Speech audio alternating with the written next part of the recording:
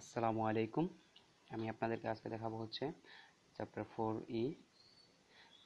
চ্যাপ্টারের নামটা হচ্ছে কতিপয় চলকের সমমাত্রিক ফাংশনের আংশিক অন্তরীকরণ। এই চ্যাপ্টারের আমি এক্সাম্পল 4, 10, 12 এই তিনটা অঙ্ক দেখাবো। আচ্ছা, অঙ্কগুলো করতে গেলে যেগুলো আমাদের প্রয়োজন তা হচ্ছে যেমন আমরা 4C এর দুই চলকের সমমাত্রিক ফাংশন শিখেছি, কিন্তু 4E এর ক্ষেত্রে তিন চলকের সমমাত্রিক ফাংশন শিখব। এখানে শুধু একটা জিনিসই বেশি, জেড, জেড আর কিছুই বেশি না। আর এদিক দিয়ে বেশি হচ্ছে ইউ সমান x to the power N, এদিক দিয়ে বেশি হচ্ছে এই যে জেড বাই এক্স, এই যে জেড বাই ওয়াই, ওয়াই এর ক্ষেত্রে Z by Y R x এর ক্ষেত্রে জেড বাই এক্স। আর অলারের সূত্র বেশি হচ্ছে এই যে এতটুকু জেড এর, মানে সবকিছুই জেড বেশি, অর্থাৎ তিনটা চলকে একটা চলকে শুধু বেশি, সেটা হচ্ছে জেড। আর এই চ্যাপ্টার আপনাদের 3, 4, 6, 10, 12, 14 এইগুলো করলে চ্যাপ্টার পুরো কমপ্লিট হয়ে যাবে। আর আমি করাবো হচ্ছে 4, 10 আর হচ্ছে 12।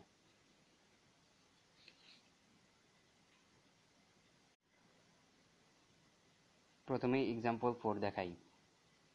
দেওয়া আছে ইউ সমান, এটা হয় তবে দেখাও যে এটা সমান 0। আচ্ছা, ইউ সমান যেটা দেওয়া আছে এটা লিখলাম। এখন আমরা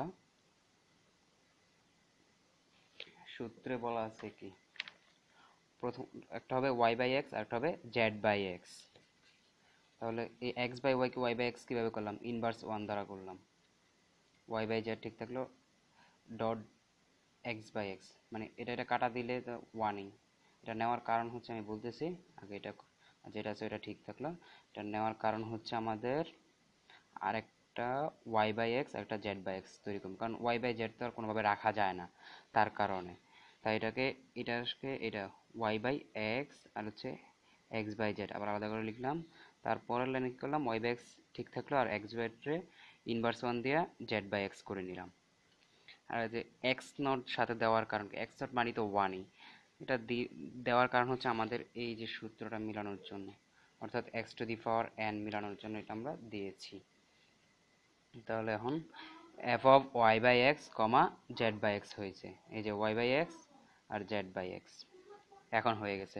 তাহলে ইহা একটি এক্স ওয়াই জেড এর শূন্য মাত্রা সমমাত্রিক ফাংশন অয়লারের মতে। অয়লারের সূত্র তো হচ্ছে এই যে অয়লারের মতে সূত্র পুরো লিখলাম। আর ঘাত এন ইউ, এন হচ্ছে 0 আর ইউ তো হচ্ছে এই যে আমাদের ইউটা যেটা, তাহলে 0-এর সাথে গুণ করলে 0, অর্থাৎ প্রমাণিত, অর্থাৎ এটা প্রমাণিত। তাহলে এক্সারসাইজ 4 শেষ। এখন এক্সাম্পল 10 দেখাবো।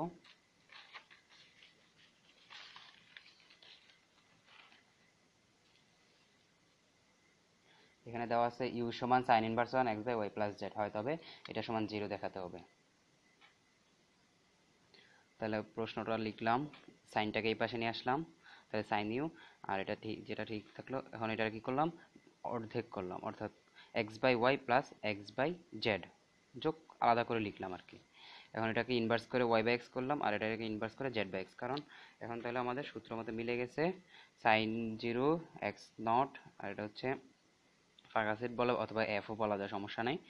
Y by x Z by x, Y by x Z by, তাহলে সূত্র কোন, এই যেটা মিলে গেছে, Y by x Z by x.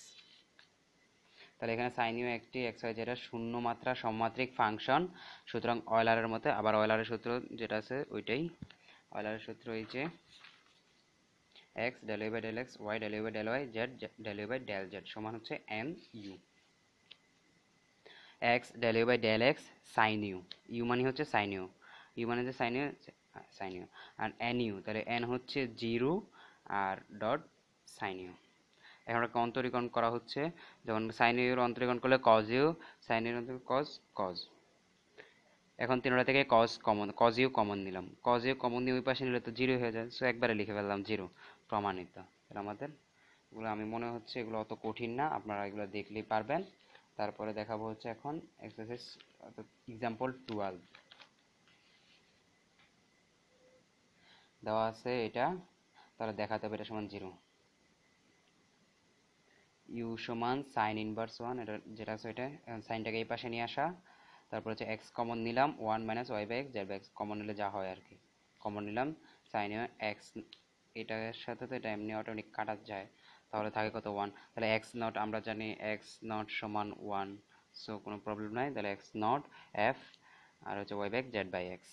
এখানে সাইন ইউ একটি এক্স ওয়াই জেড এর জিরো মাত্রার সমমাত্রিক ফাংশন। অলার মতে ইউর জায়গায় খালি sign you, R N U অর্থাৎ জিরো হচ্ছে এ, আর ইউ হচ্ছে সাইন ইউ।